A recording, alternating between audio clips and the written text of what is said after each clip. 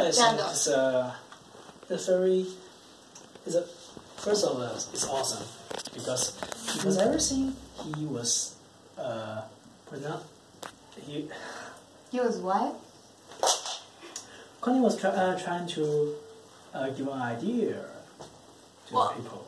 I think it's not. I mean, there's. If my memory was right, there was never such a director to show the story like that. Yeah, but like the story's about a black guy who's free, and that is definitely not true. I mean, whatever black person at that time had a paper saying they're free, I don't think they actually get killed or kidnapped or something. Well, I think the film, the real meaning of film being made. What do you a part of making film, it's about building a dream. Yes, this is a story that never happened before, but trust me, this is why we made it. If this thing can come true, right? What? No, I'm talking about the story about a black guy being free at that time. I know what you're saying. So you actually agreed that if during that time a black guy can be free? Can be free. They can be free. With a paper. I don't know about the history. Like, let's say you were black at that time and you only had one paper to prove that you're a free man, and then you're allowed to walk everywhere.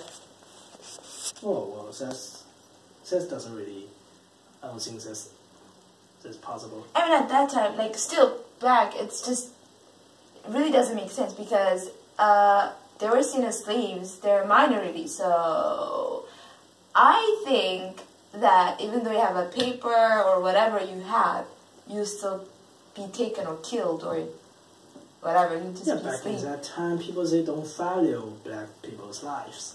Just kill them. So, like, you're saying the movie is just normal, plain, and you like the movie no matter how long it was. Well, it is an amazing movie, of course, but the story. I'm talking about the story. Things like that. A movie, it has a good story, good shots. That means it's a good story. It's a good movie, right? Then we just watch and enjoy it. It is a good movie. I'm talking about, like, what if in reality? That doesn't. I don't think that will happen. What do you mean that will happen? That was like many years ago. Yes, I don't think that would happen. That would have. Okay, but okay. I literally don't know what to say, Drew. I don't think you got my point. This is the time that I feel embarrassing because I always think that my English is actually pretty good in the people at my age. Now I feel I'm sucked. But anyway, what? I guess I just can't talk about things like that. What are you talking about? I feel sucked right now because I didn't do it very well. Because you can't understand what I'm saying, right? I don't know. You got out of. That's off topic. What are you? Yeah, I'm talking about myself anyway. Why you make me do this? I don't know. Because I know you're talking about Quentin Tarantino's Django Unchained, and then. But Quentin he's a weird director. Excuse me? Yeah, he's a weird one. What do you mean a weird one? Tim Burton is a weird one, not Quentin Tarantino. Oh, a strange one. Anyway, they're all the same because Tim he's a quiet guy. He has amazing thoughts in his head, right? Like any other director, it's like it's amazing. What do you mean? Well, they can make a cartoon with make a scary cartoon movie.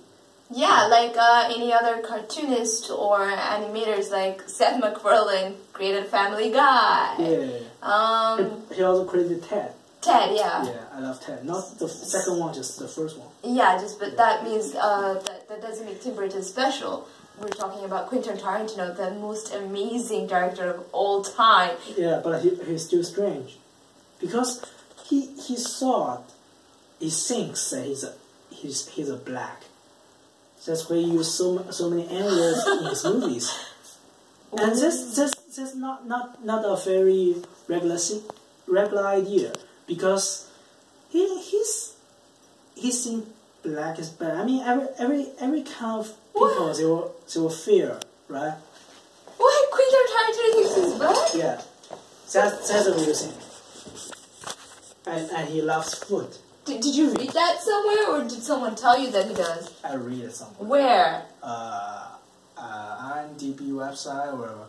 So you on IMDb they said that Quentin Tarantino thinks he's black. Yeah. IMDb, the unofficial website, they said Quentin Tarantino thinks he's black. They said that. I'm gonna have to Google that. Wait. No, he doesn't think he's black. He's just a normal director, like making amazing movies for people like us who love movies. Like Django and Glorious Bastards. Yes, it's creative, and it's amazing. And yeah, and have you noticed like he's in every movie for like a couple of seconds? Yeah. But like you've seen it Once Upon a Time in Mexico. No, Desperado. Desperado. Yeah, Antonio Banderas and. Yeah. This is Johnny Depp. But his film give people I don't know, maybe just me. I feel his movies it give me a cheap feeling. I don't know why, because he doesn't do like his movies are all that they don't do modern shows except his first movie, and others. What was his first movie? I don't know. I don't know the English. How many movies have you seen like from Quentin Tarantino? He have directed 8 movies till now, right? How many of them have you watched? 4. Okay. Yeah. But So he makes you feel cheap. yeah, because he loves. Which movie made you feel cheap? I don't understand. Django? Django. Why? Why would you? There's no Chinese in that movie. I know they shoot in the wild. In the West, yeah. In the West, in the desert, right? Make me feel cheap. I don't know why. And so the movie was shot in the West, exactly like what slavery was like a couple of 100 years ago, 400, 300 years ago. Now, how does that have to do like anything with your feelings? What? What does that have to do with anything, like with your feelings? Why are you hurt? I don't hurt. Because of the slavery? You said you were. Yeah, it's actually kind of a little. I watched it when I was 15, 14 years old. That was a little bit too much for me. What? Which one? Django. The first time I saw Django, I was 15, maybe 14 years old. That was a little too much for me. Are we talking about the same Django? The movie that came out in 2015? Yeah. How old are you now? Not 2015. That was came out from 20. That movie came out 2013. So you were 13 years old back then? No, I was 15, 16, like that. Because I'm 21 now.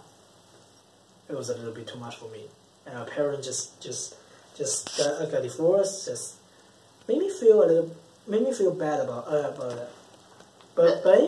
But after a few years, in 2015, when I watched it again, I feel amazing when I was watching it. A different feeling. And Quentin Tarantino, he's a guy who loves old movies. Right? Do you know that? He loves old movies. Classics? Yeah. Not classic. Old movies. Cheap movies, old movies on the ground. Anyway, anything. He watched everything he got. He got back in the days. So his films make you feel a little old because he look up for the old movies. So it gives people a strange feeling, like you are watching an old movie came out came out and came out in 1960s, 1970s, and you watch it in a modern cinema. And too much. Like any of the other movies. No, not like any other movies. Yeah, most of the movies, like any other directors can like, there are thousands of movies like that.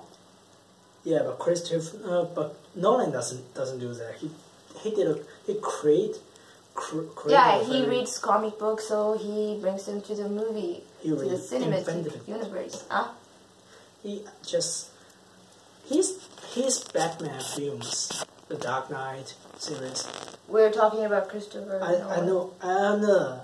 I was trying to compare yeah. Quentin Tarantino. Yeah. Okay.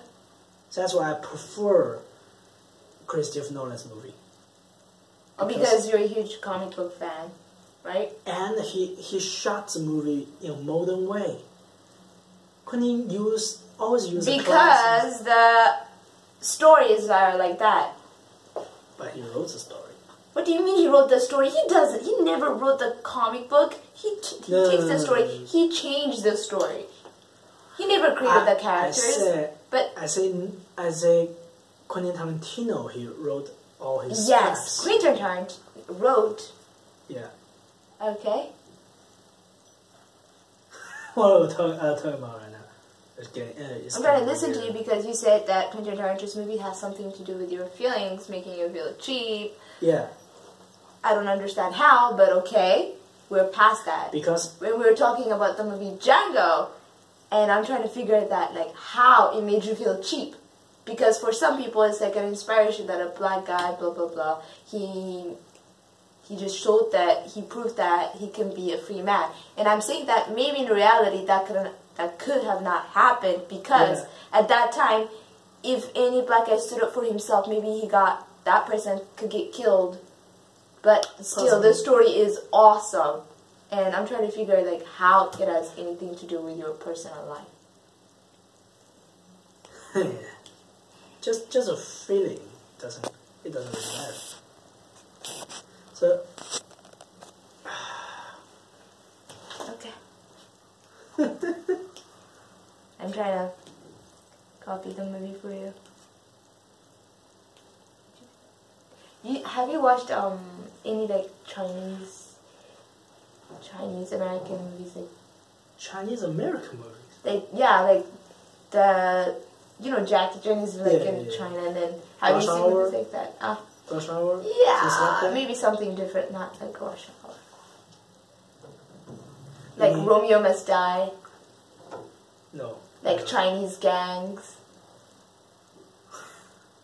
And black gangs, Chinese gangs fighting. That could have like maybe do something with your feelings of how people were treated. Like. No, not really.